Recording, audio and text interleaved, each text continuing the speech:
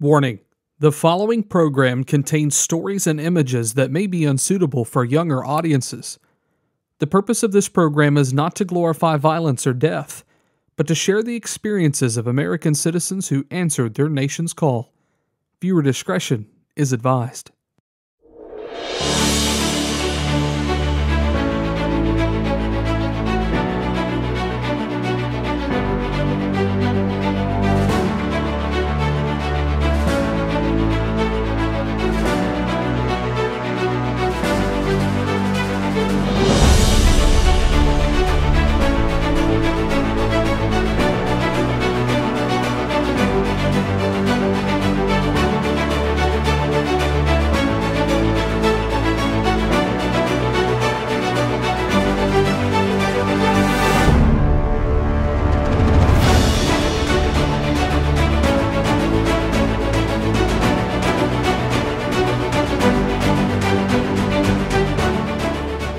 World War II.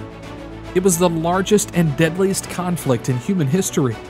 Approximately 70 million lives across the globe were lost. Not one nation was free from its economic, social, or political effects.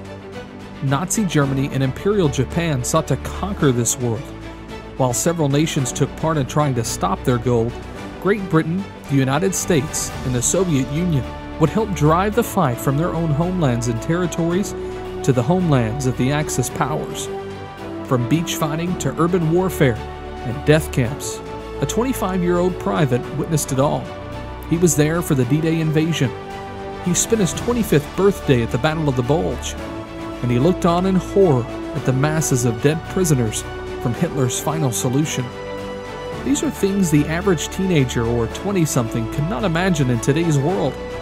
However, for men like Raymond Clark of Lake City, Arkansas, he had to keep moving forward. Despite all that faced him and being wounded twice, to which he received 2 Purple Hearts and the Bronze Star he received for valor, there are even things 70 years later he still won't talk about. Listen to Private Clark as he shares what he is willing to talk about, with his hopes that young people today will never forget the sacrifices his generation made for our freedoms, on this edition of Arkansas Valor. I started out in the anti-aircraft, 90mm guns, and the boys in the infantry couldn't take the infantry, so they took us out of the anti-aircraft and put us in the infantry, swapped. And I think we got the worst end of the deal, but anyway, I survived. But most of those who I trained with did not survive. I was in the infantry division. 7 out of 3 died. 7 out of 10 died, excuse me. And they just left 3 that survived out of 10 people that we went into the infantry. And it's kind of sad after you train with someone and live with them, and then they're talking to them one time and the next time they're dead, just in the next second, right by the side of you. And you wonder, how could you escape? And the only thing that I could say was there was a higher power. It was certainly not a pleasant thing, but it was necessary. They did tell us that when we fought World War II, that would end the war. But I think it just began, because I don't think we've had someplace in the country there's been some kind of a uprising since then, and there still is. I got that letter from Uncle Sam, said greetings from the president, and then I went and was examined, and they passed me, and I went in at Camp Robinson, was inducted in the Army down there, and I was shipped to Fort Bliss, Texas, into anti-aircraft. And I served as a loader for the 90 millimeters gun. And first, they had those old shells. They don't have them now, but those shells was about that long. And when they'd elevate that gun up, you'd have to get down like this and push them in, and that was a job. But I managed to do it. And then they took me off of that and put me on what they call a fuse range setter for the anti-aircraft. The anti-aircraft, they would feed me the information, how high it was, how fast they was going, and I'd set the fuse on that shell to go off at that certain height. And then I'd load the gun. And then that was my job until they transferred us to the infantry. And then they trained us a few weeks in the infantry. We loaded on the USS Wakefield, landed in Liverpool, England, and immediately they didn't hesitate. They put us on a landing craft to take us across the English Channel. And we got out there and the submarines got after us.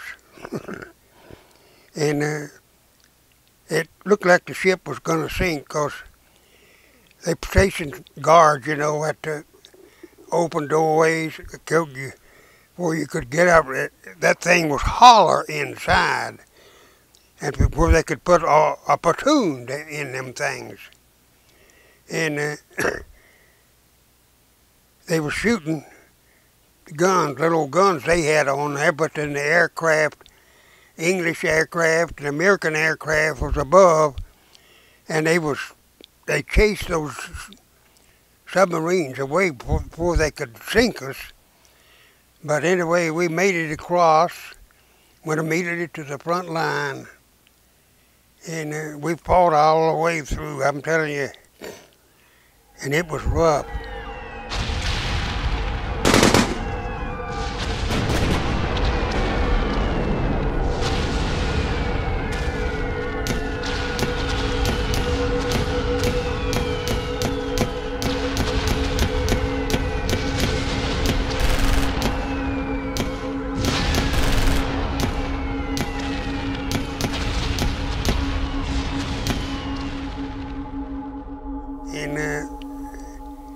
We got to Bonn, Germany, and we were supposed to take the town. And we were supposed to do it, and then orders come through to immediately, as fast as we could, to go to Cologne, Germany, and there we took that railroad bridge. And I know they made a movie of it, and Remagen Bridge, and that was something that I don't know, I'll never forget. Whole platoons of us disappeared, died. They shot us down, and I guess I was one of the 3 that survived, but the platoons were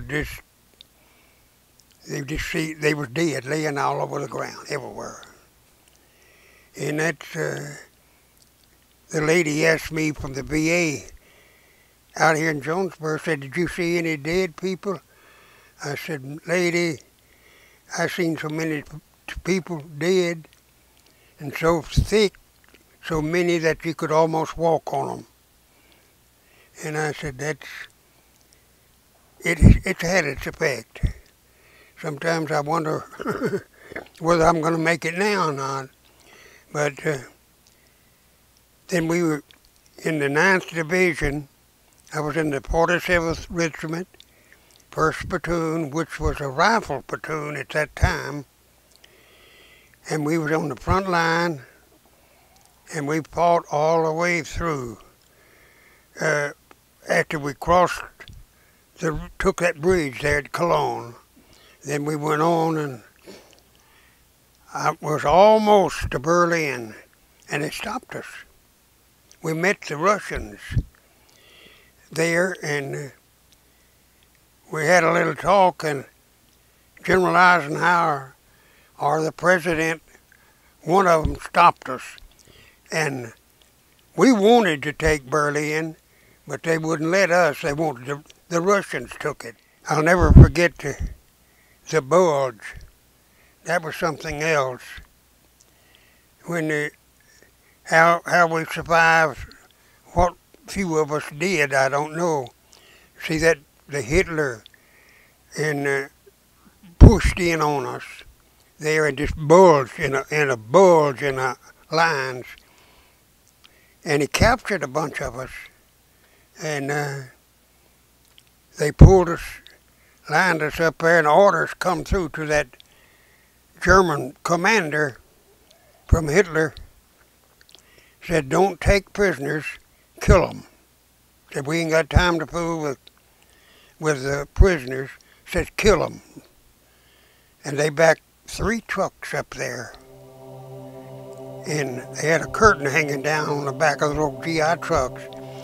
And when they lined above, and they raised a curtain on the back of that, and the machine guns was in each truck. And they just mowed us down.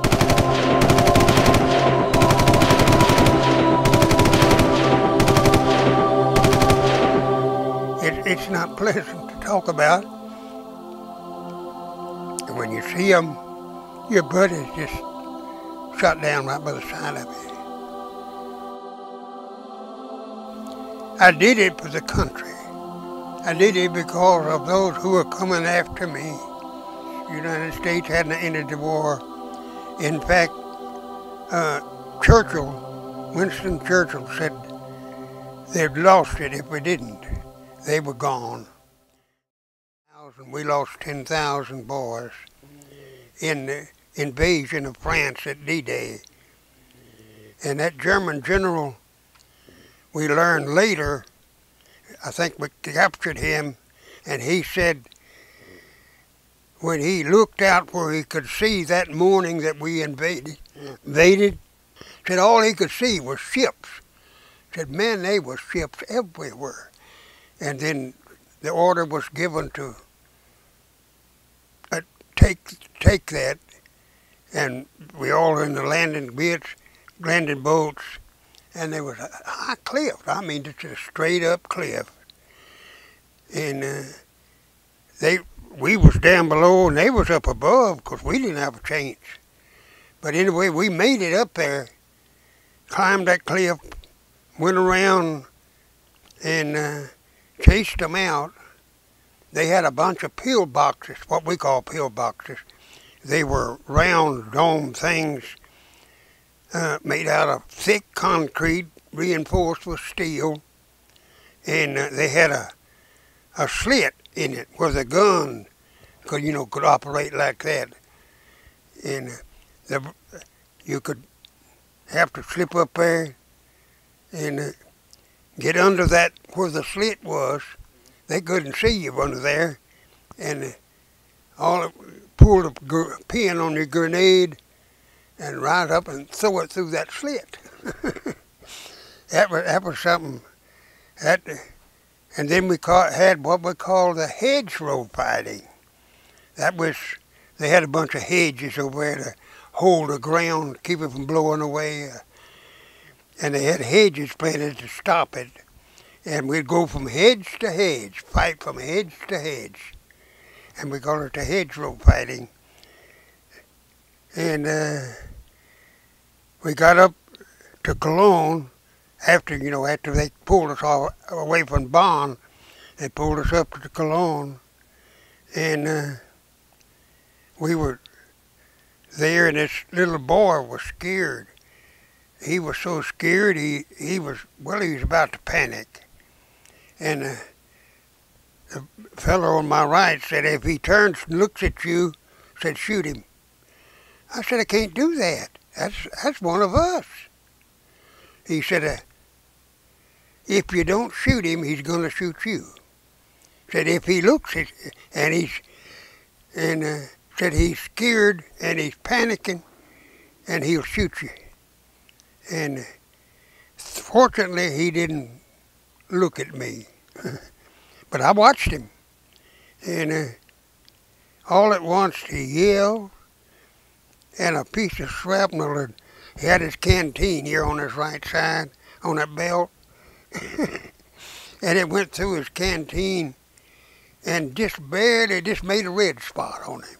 And he yelled, I'm hit, and I thought, Lord God, you ain't hit, you just been scared.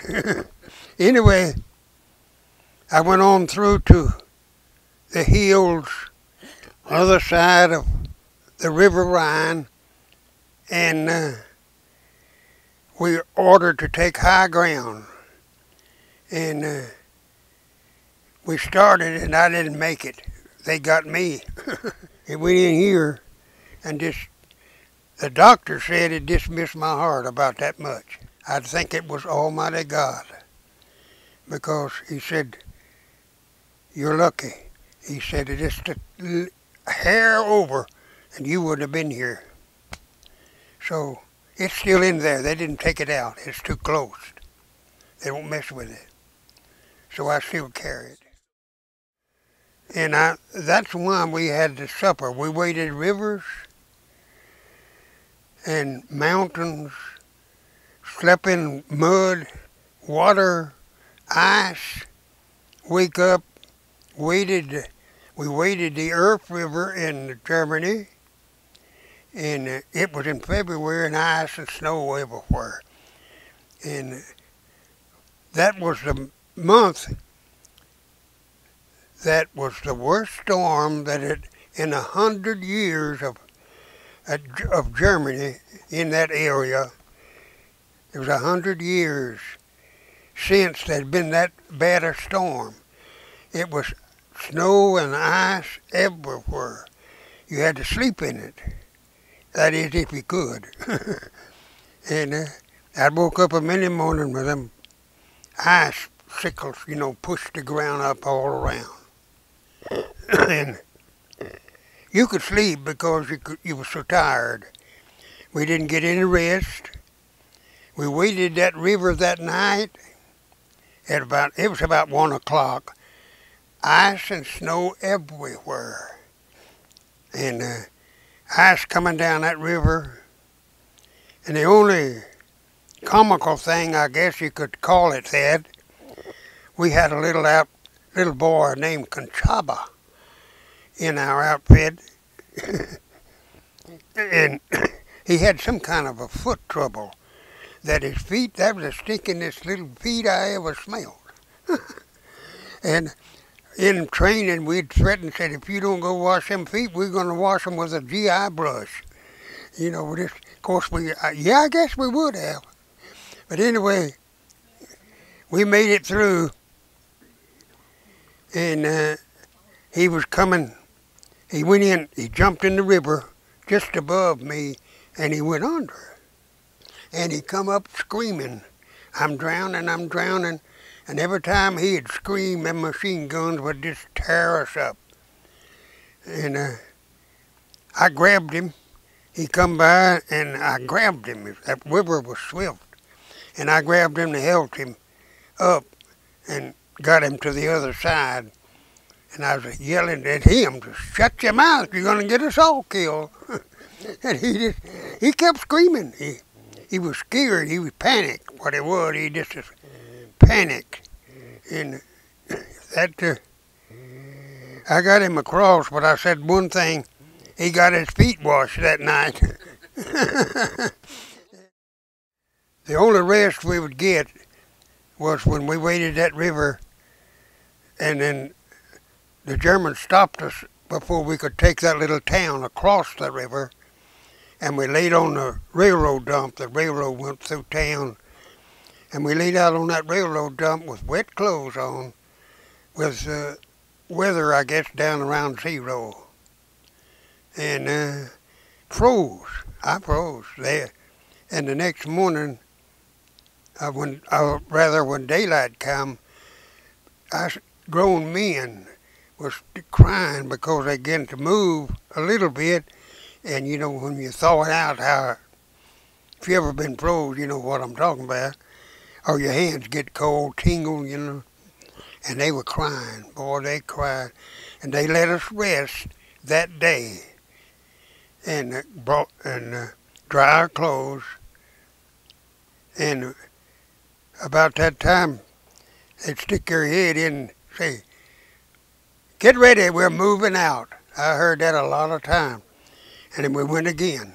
We didn't, that one day, we just on the front. And the commanders was hollering at the higher ups that we were so tired we couldn't hardly make it. But they kept pushing us. And then we went on to over the river, and we took a little town, got in these woods, and they ordered us to take a high ground, which was just a little, it wasn't really a mountain, but it was a high hill.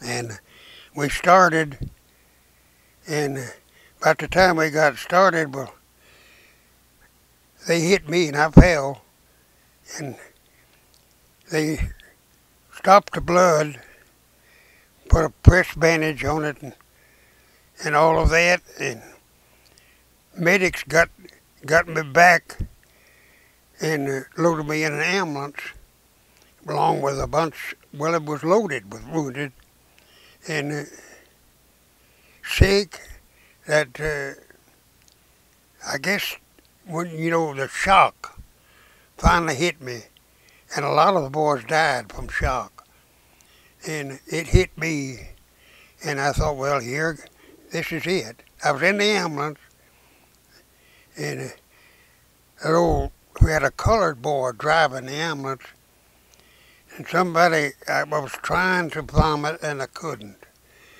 And the boy was laying there just above me in that ambulance. He called up at that old driver and said, "This boy's got to vomit."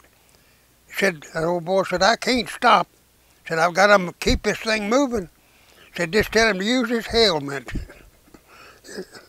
And that's what I'll tell you. And the only thing that I remember, they gave me a shot of morphine or something. I don't know what it was, some kind of something. Kind of nulled that pain down. And I had my billfold, and we had what we called D rations, and it had a cellophane cover to it.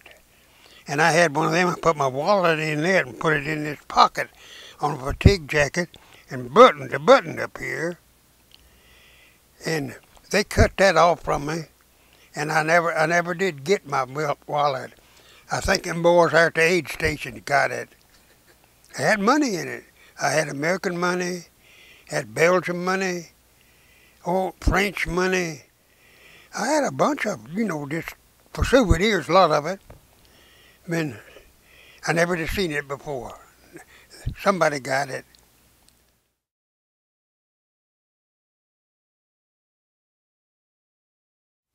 We would take them, run the Germans out, and one of them, they had you've seen these cotton trailers here in this country, and they had a trailer there, something like that, and it had just piled up with dead bodies. I mean, way up high, that it was going to burn. And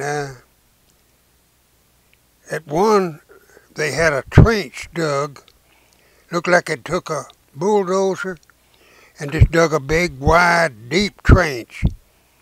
And they'd bring these Jews in there, and they'd gas a lot of them after they'd take all their teeth, knock their teeth out. If they had gold, they'd get that gold off in their teeth. And if they had tattoos, they'd take it and cut the skin, cut that part of it off, and make lampshades out of it. And I know a lot of people in America they wouldn't believe that, but it's true. And what they would do, they had a German machine gunner sitting on the end up here, and this end of that trench was open, and they'd march those people around there and bring them in, excuse me, bring them in that end, walk them up there and shoot them down. Bring another group in, and they'd have to walk over them, and some of them wasn't dead, but they'd walk over them and shoot them down. And they'd fill it, and how we know that, they captured a film that the Germans had took of that going on. And it'd show that German machine gunner sitting up there on that end of that trench smoking a cigarette. This is like nothing's happening. And he was mowing them poor people down like cutting hay. And when we took them camps, they wouldn't let us go in to that barracks, where they had them housed, because they was afraid they was some kind of disease, we could take it. And they were just skeletons. Their eyes just sunk back in their head, just dead. They were just dead. And they just skeletons. And they wouldn't let us go in there, and they wouldn't let them come out because they wanted to examine them, the doctors, the medics did, before they'd let us go in, into the barracks. Right. And it's something that burned in your brain, and I've heard people say, big, smart, mostly smart people, say, oh, that didn't happen. But these two eyes seen it. They know. And that it did happen. And it's terrible to think about. And of course they got a museum now in Jerusalem whereby you can see that. They have them incinerators. I had a pictures of them, and I've lost them somewhere, of them incinerators where they'd burn them. And what they would do to a lot of them, they had rooms, and they'd run gas lines in the ceilings, look like sprinklers in a building, water sprinklers. And they'd tell them, you got to take a bath. And they'd get in there, and when they all got in there, then they'd turn that gas on them, gas them, and then take them up, pitch them in the refrigerator. In incinerators, burn them. Babies, children, grown people, all of them. And it would get so mad, it'd make you so mad that you just lose almost reasoning to think that people could be that cruel. But they can.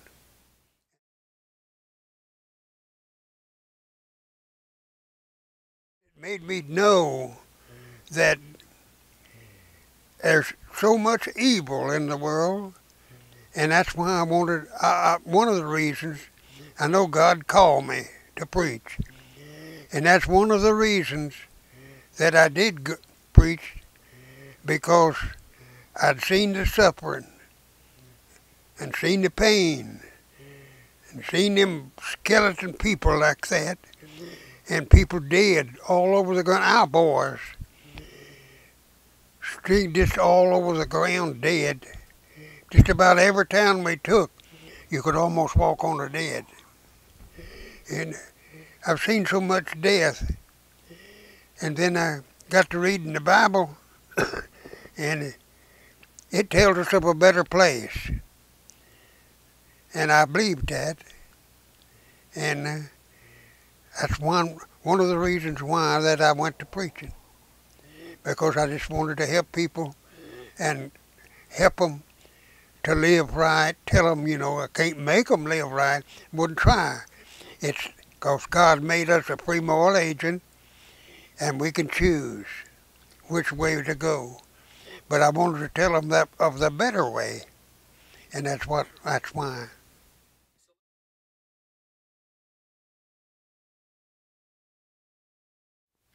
Well, to the generation of young people, which now they're different than the generation that I come up in. It's a different generation. And I would suggest to them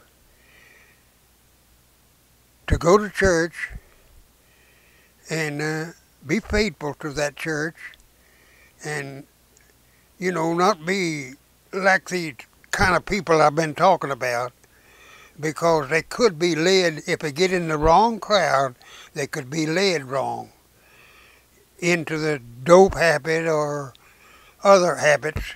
When I think of this, of that baby, let me remind you one more thing. There was a farmhouse over there, and we took this going through there, and in this farmhouse was a young woman. She had a little baby, and she was dead, had been shot, and that little baby was trying to suck her breast, and her dead.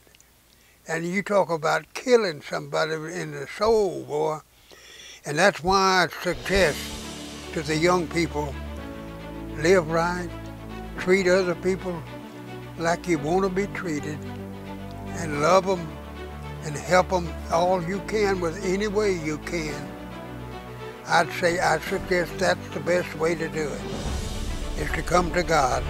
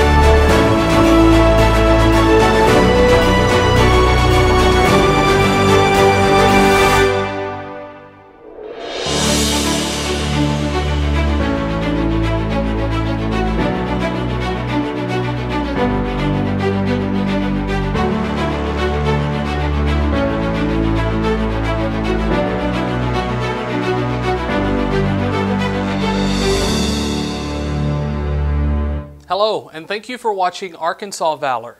This documentary was produced by T-Ward Media, and I am humbled and honored to be able to bring you these stories of our veterans that you will not find in history books. Preserving history has always been important to me, and through Arkansas Valor, I am able to secure these stories and our fragile history for preservation for future generations. Their stories of sacrifice, bravery, and honor will be remembered throughout time because of their willingness to speak. And if you or someone you know wants to be a part of Arkansas Valor and tell their story, please contact us at the information below. Lastly, we would like to thank all of our veterans, past, present, and future, for your honor, courage, and sacrifices. Without you, this series and our freedoms would not be possible.